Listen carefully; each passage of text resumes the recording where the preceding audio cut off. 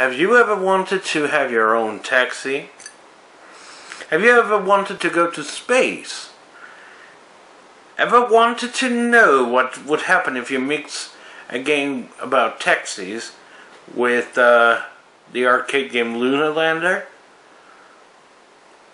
The answer to these questions will be revealed actually after the intro, because the game today is, as you can probably tell, Space Taxi.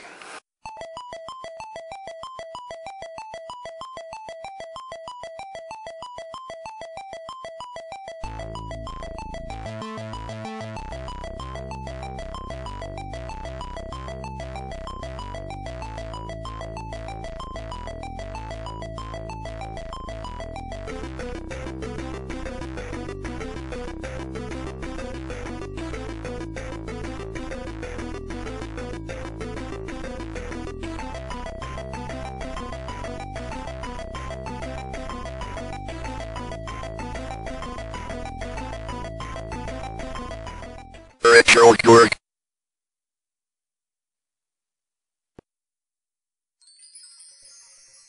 As I mentioned in the intro, Space Taxi is basically the love child of a taxi-themed game with Lunar Lander.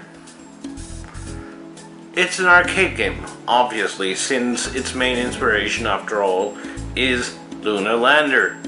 I only repeat that game's name so much so that me recording the footage of it is,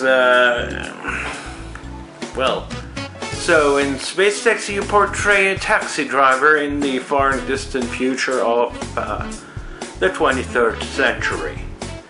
At least they didn't assume that by the year 2000 or so we'd all be traveling with jetpacks and hovercars.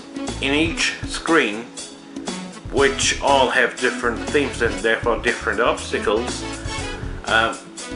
you have to transfer passengers from one of the numbered platforms to another one. Don't be surprised if the Commodore 64 suddenly says to you,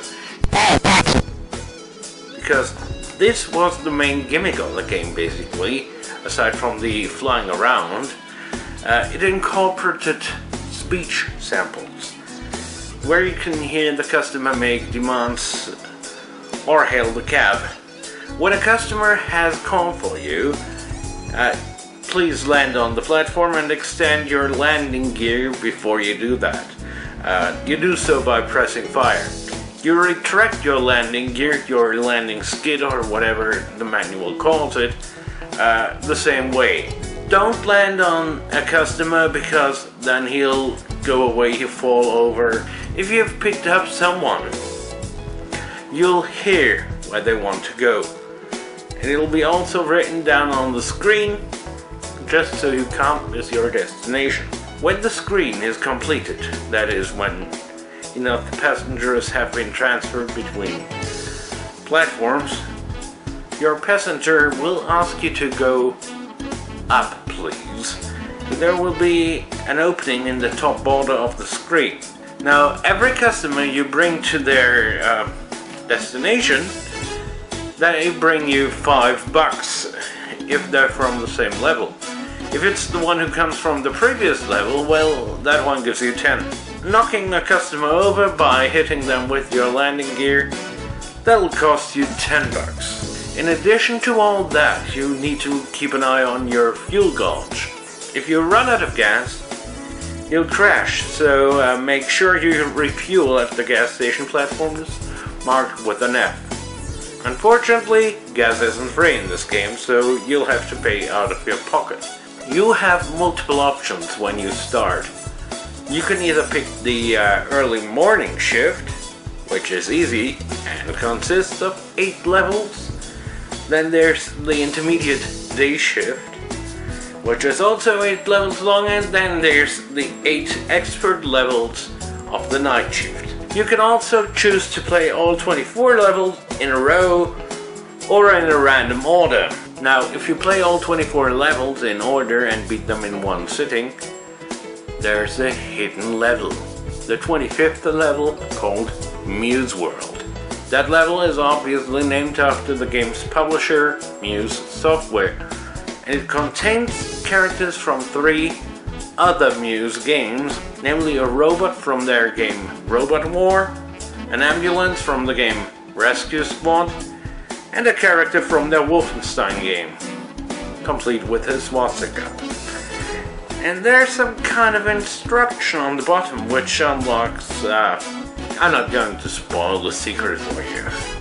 While the graphics of Space Taxi are not really that awesome, the game concept still holds up. So that is why you can often find this game at retro booths at gaming expos. For example, at the Gamescom in Cologne. The game also inspired a bunch of clones, and in 2004, 20 years after the release of the original, Space Taxi got a proper sequel, Space Taxi 2.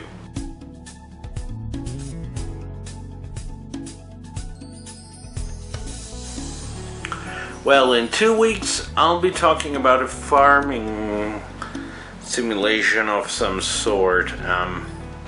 It's called Agricola.